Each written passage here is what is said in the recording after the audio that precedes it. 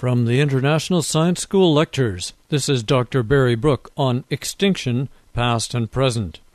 It is part one of his necessary but depressing outline of one of the greatest extinction events of all time. The cause is not an asteroid or volcanic eruptions, it is human civilization.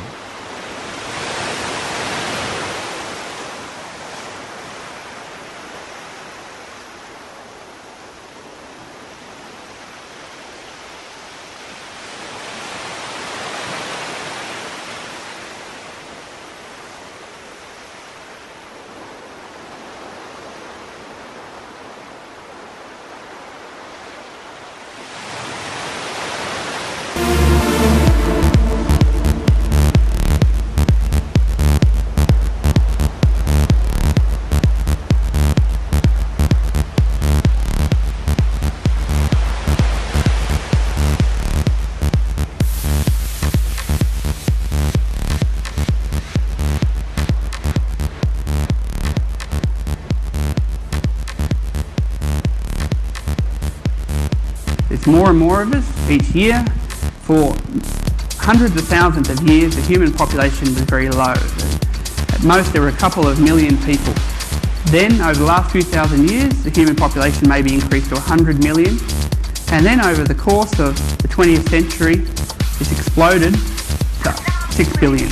And it's projected, these are various projections which all carry a burden of uncertainty, but it's projected that the human population will be anywhere between 14 billion or maybe have maintained its current number at about 6 billion after peaking at about 9 billion by mid-century.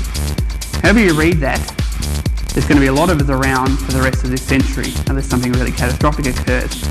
And our technology is continually advancing. We're getting the developing world introducing new technologies that may have existed in Europe and North America and Australia are now being used in developing countries and having a major impact on those areas where there's still a lot of residual biodiversity.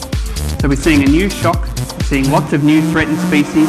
If you're interested in finding out more about threatened species, incidentally, you look in a chapter of the book, there's a number of links there, including one to the IUCN Red List, which lists all of the species that are threatened right now and the processes that are causing those threats. Quite an interesting website.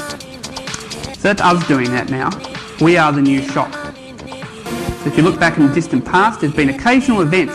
We've had those mass extinctions, spectacular losses of species. But for most of the time, we maybe only lost one species every year. Out of perhaps 100 million species, one species a year, it's almost undetectable. Then humans started to spread throughout the globe in pre-industrial times, caused major extinction. So a step up maybe of 1,000-fold in the background extinction rate. Now in the future, it could be that we'll step that up to 10,000-fold, maybe even more.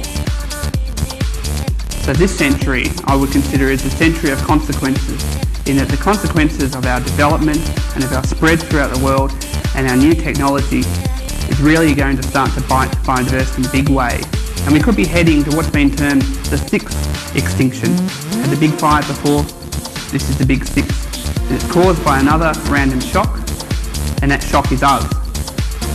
So if you think back to some of the major drivers of mass extinctions in the past or changes in biodiversity, this is an example of different scales of changes in climate over time. Well, this big magnificent one here, which is occurring at a rate maybe 100 times faster than it ever has in the past, and potentially at a magnitude as great as it's ever occurred in the past, that's us. And that's only one of the things we're doing. So that and many more lovely things that we're doing to our planet this century and beyond is what I'll talk about tomorrow. Now I'm happy for questions.